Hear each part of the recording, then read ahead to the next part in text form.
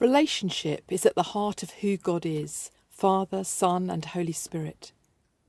The Bible tells a story of a people made in God's image and made to live in relationship with God, in relationship with neighbour, and in relationship with self. The ideal of this relationship is reflected in the creation narratives at the beginning, but it is not long after that we see their first fracturing. See Genesis chapters 1 to 3.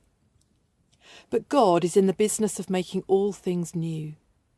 The Bible's closing pages present a picture of creation redeemed and God's kingdom fully revealed.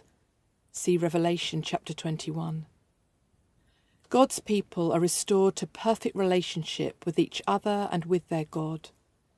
This is made possible through Christ's death and resurrection, and as God goes on bringing into being that which does not exist. Christ's followers are called to reflect the breaking through of God's kingdom in every relationship.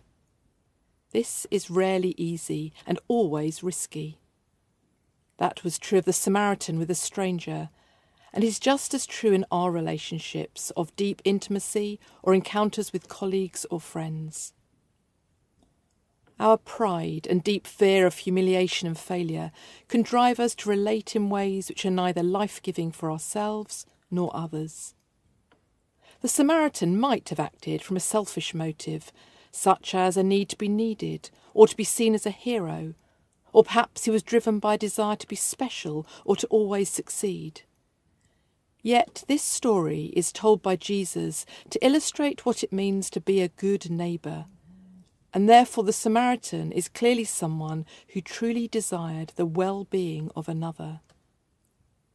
This was costly, not only financially, but also in terms of time, emotion and risk, a point which would not have been lost on Jesus' Jewish audience, who looked down on Samaritans and had virtually no social contact with them. Here is someone of difference, choosing to act in the interest of the other.